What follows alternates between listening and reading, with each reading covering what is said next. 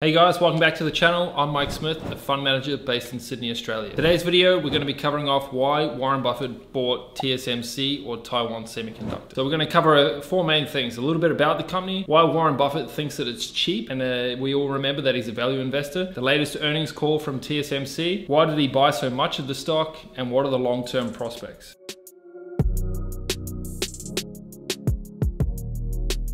Established in Taiwan in 1987, Taiwan Semiconductor, or TSM is the ticker code, or TSMC for short, was the world's first dedicated semiconductor foundry.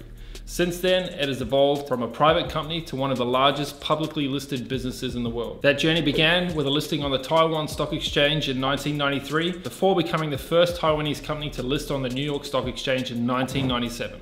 Ever since, the company has consolidated its position as a leader in the semiconductor contract manufacturing and design, with customers spanning the likes of Apple, Nvidia, AMD, MediaTek, and Intel, and a global market share in excess of 50%. Among its most impressive achievements, TSMC became the first foundry to develop 7nm and 5nm production capabilities, while also being the first market for the commercialization of mass volume extreme ultraviolet lithography technology. For all its success over the years, TSM has recently traded near pre-pandemic prices. We have good reason to believe the stock is an extremely compelling buy at current levels, and if its fundamentals aren't indicative of its outlook, look no further than a recent major investment by none other than Warren Buffett. Now, why is TSMC trading so cheap? Well, during the first 18 months of the pandemic, Taiwan Semiconductor was a central player in the midst of a global semiconductor shortage.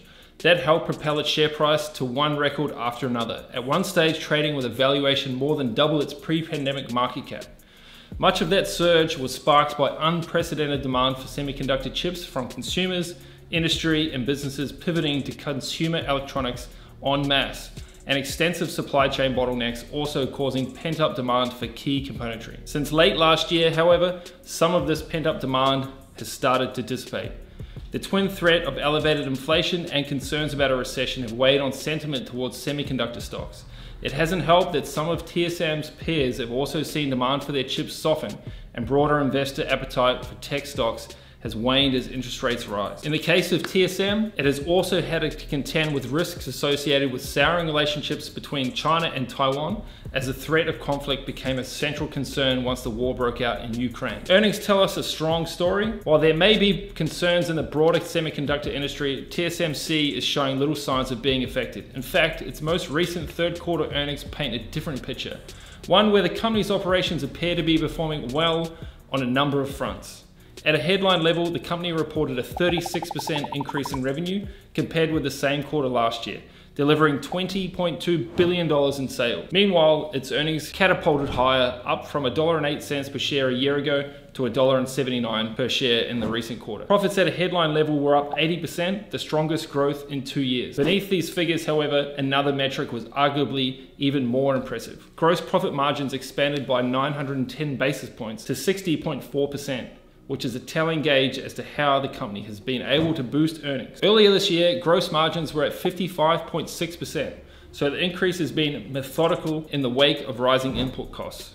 Among its core products, shipments of 5nm chips represented approximately 28% of total wafer revenue, while the 7nm product made up 26% of sales in the segment.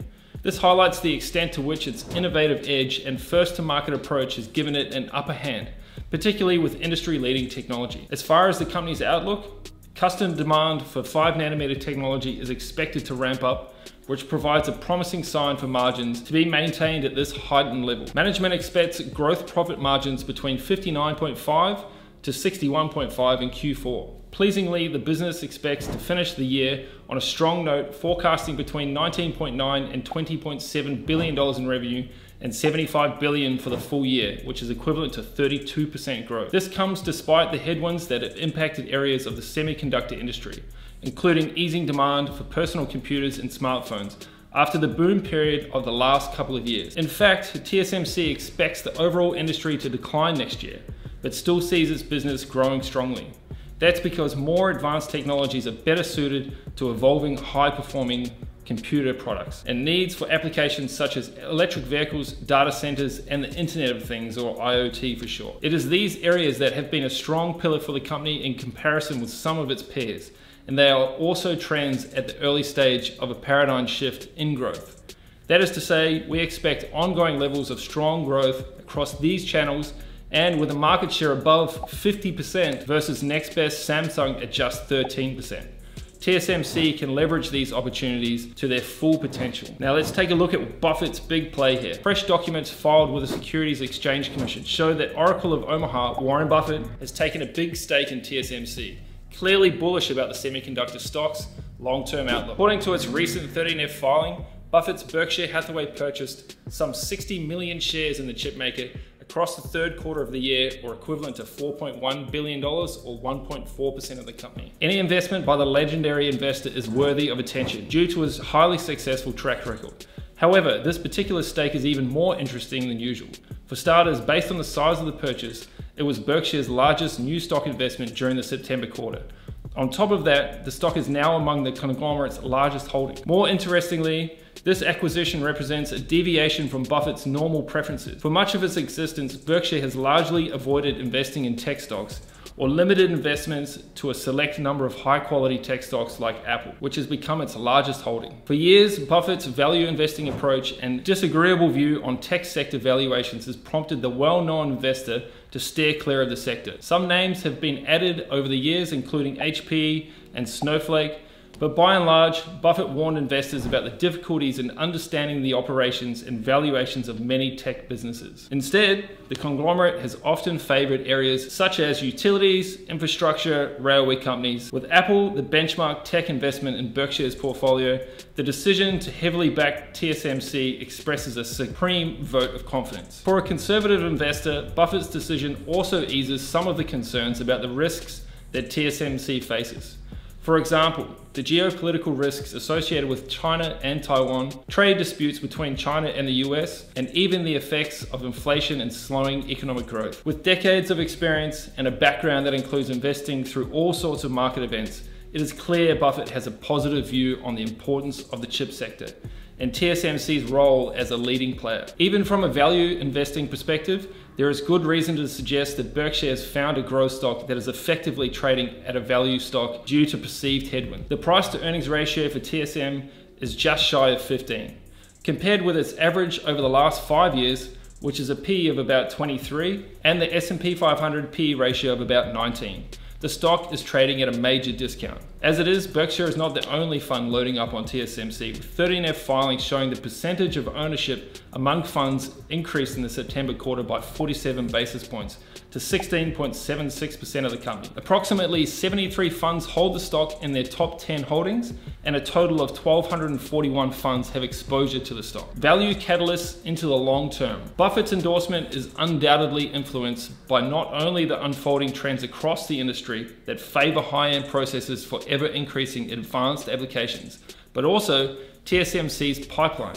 This pipeline underscores why, at current prices, the stock is a compelling buying opportunity. The company's highest profile client, Apple, is set to reduce its dependence on Asian procured chips, instead opting to source chips from the US.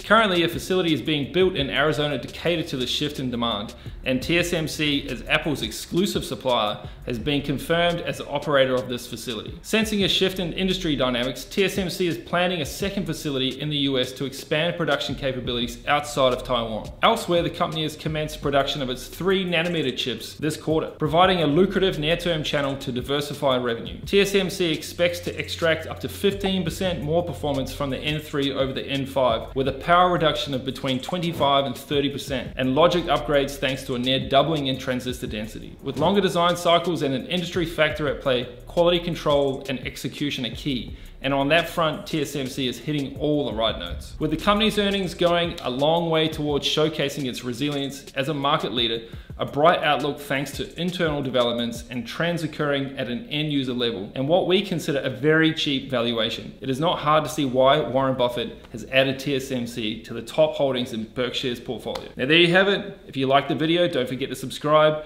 There's a link below if you've made it this far with the full article so you can read through it at a later date. See you in the next video.